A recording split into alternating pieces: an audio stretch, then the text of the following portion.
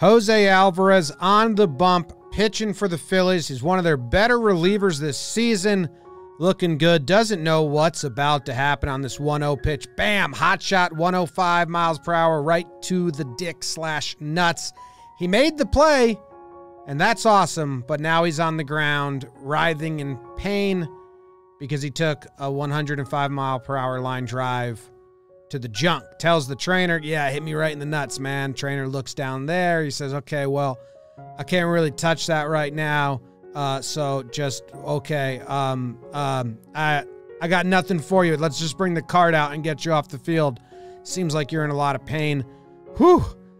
Joe Girardi looking on, thinking, I got nuts. Damn, it could happen to me. Oh no, this is the replay you don't want to watch.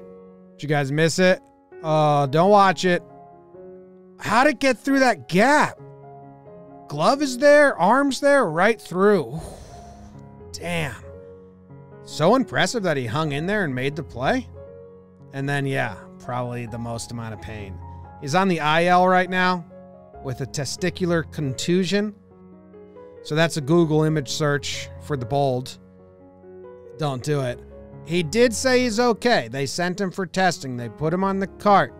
He said, it was pretty bad. Obviously, it hit me in my private parts. It's a pain that's hard to describe, but thank God I'm feeling much better now. Everything was good in the hospital.